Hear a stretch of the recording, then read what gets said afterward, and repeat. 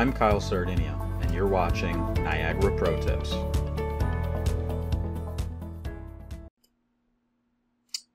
Today we're going to talk about accessing the Niagara Data Service API and authenticating to it. So to access and use the APIs, you need credentials.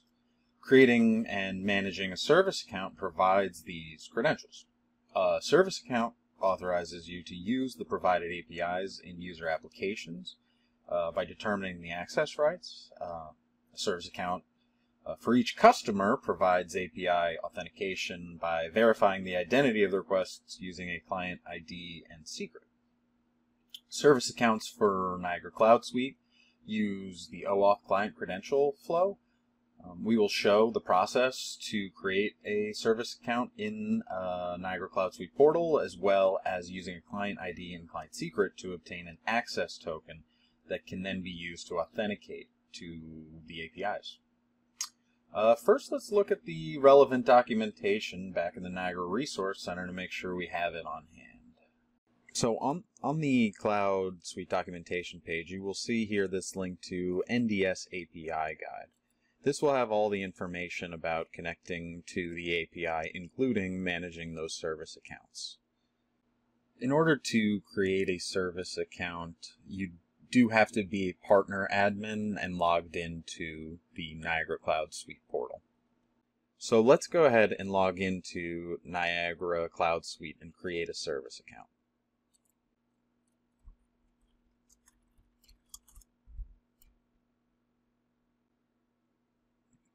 Alright, two-factor authentication approved. Now that I'm logged into Niagara Cloud as a partner administrator, I can view the customers that I have set up in my portal.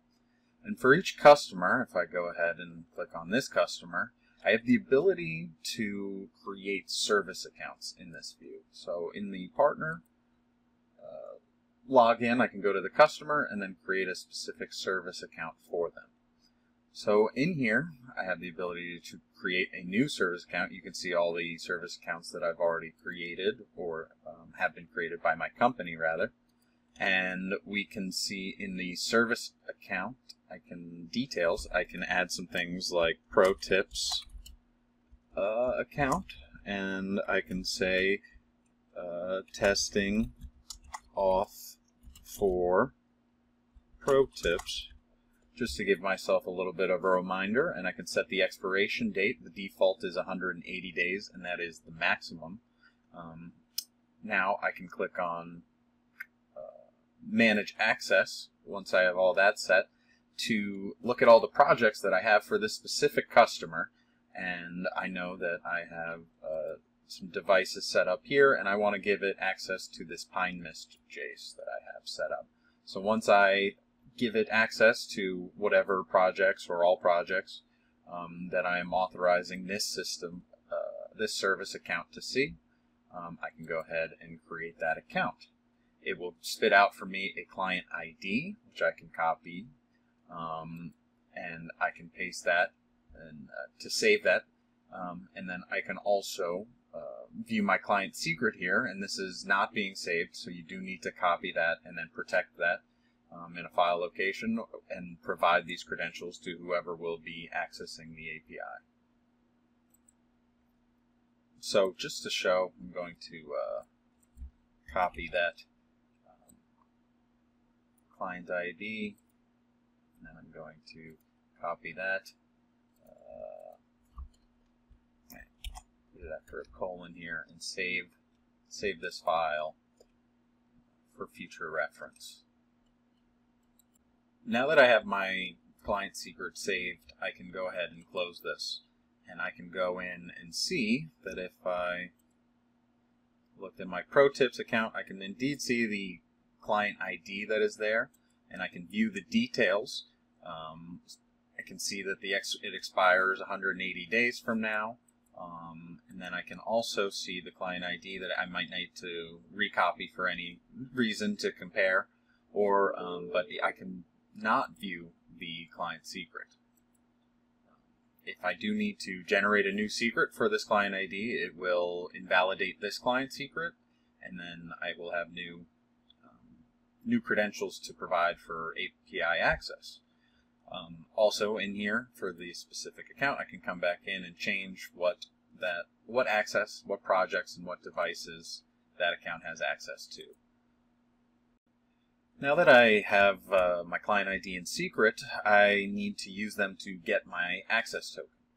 We are going to request authentication to the token endpoint that's listed in the NDS API documentation.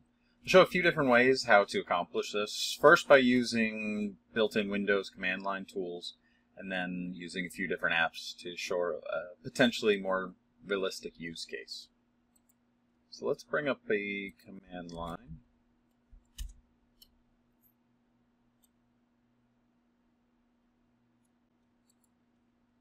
And let's also show my client ID and secret that I saved from earlier. Now, if you're using a newer version of Windows, you can check to see if curl is installed by running the curl version command. I also am going to change directories because I have in my pro tips directory, I have saved this file of my client ID separated by a colon with my client secret.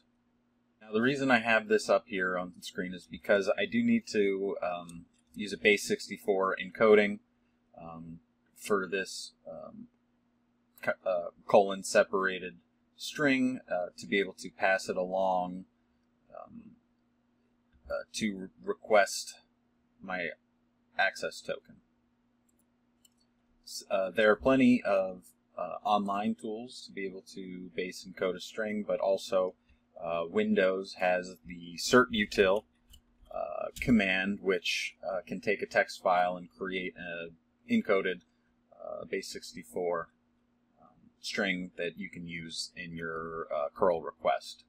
If I run the command to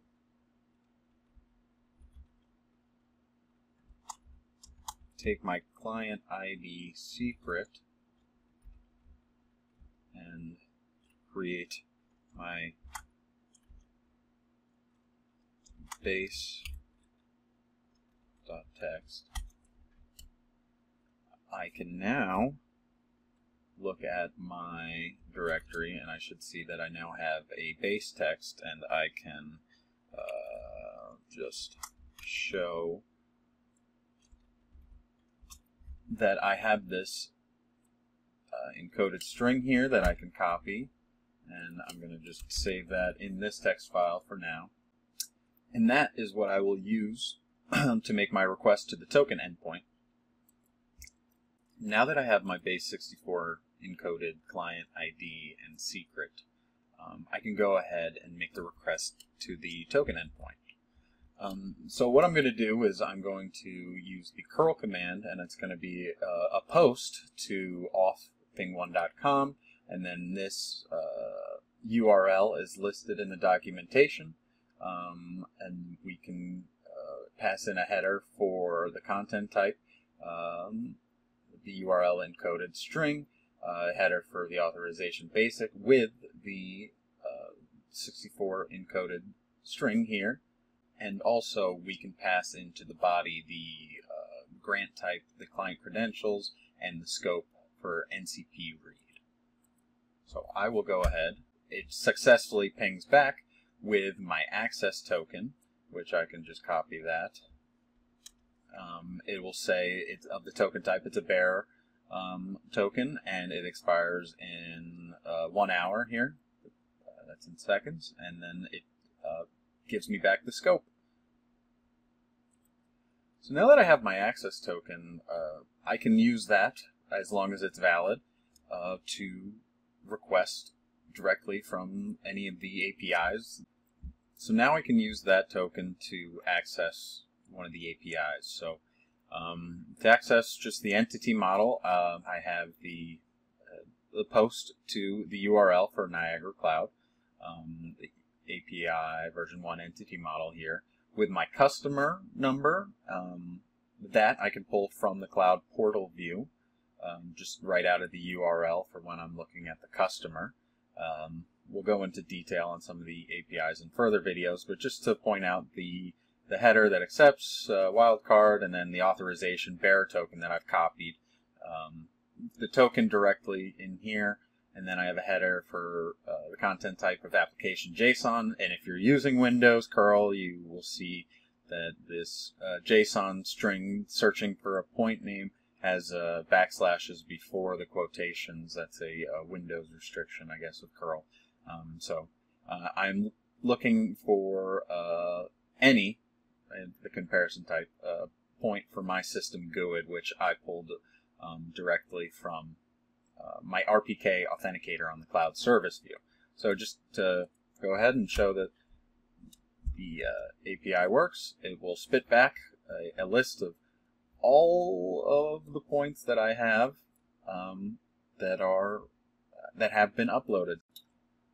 Now, you may be more interested in using an application like Postman to ping a bunch of different APIs and look for a bunch of different information.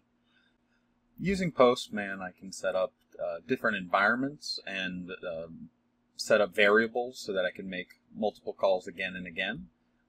I have my client ID here, and I have my client secret saved as variables that I can use in various collections to search to query against my API. And then I also have a variable for access token expiry that gets set when the token is generated. So if I look back at a collection here, I have in my NDS API for Pine Mist, I have the authorization type set as a bearer token, and that current access token variable gets set whenever I go to execute one of these posts. And there's a script that runs that I have in JavaScript to look for that ping1 server. I have the variable set for the that environment ID that we have, as well as my system GUID and my customer number. These can all be set so that if I go to do something like a find all points, I have my customer ID set as that variable, my system GUID that's set as the variable. And so I can come back and just say, hey, I'm looking for any point, and it will populate a JSON response of all the points from that device. Now I can also look at another cloud-hosted application such as Grafana that has built-in support for OAuth. So if I want to look at some of the data sources I already have set up. In here, you can set a name for the data source and choose the authentication type for OAuth, and set the client credentials and have the auth set in the header. I have my client ID that I copied and pasted in here, as well as my client secret, the token URL provided in the documentation, as well as the scope. Also, you need to provide access to the host of Niagara-Cloud. Now that that's all configured, I can set up just API calls based on telemetry IDs and cloud IDs and build out dashboards. There's some visualization tools that I have already set up to look for specific point data in my query here. So if I want to look at the query itself that I've sent, there are some tools to look and say, hey, I am looking for, in this system GUID, this cloud ID, start and end time for those records, and it's pinging back and doing all this visualization for me. So this might be something a little bit more realistic than going through the Windows command line. With that, you know a few different ways now to use the client credentials to get data from NDS APIs, and look forward for more videos that go into detail on the egress API, as well as the control API, or the live read write API. And we'll see you next time. Thanks.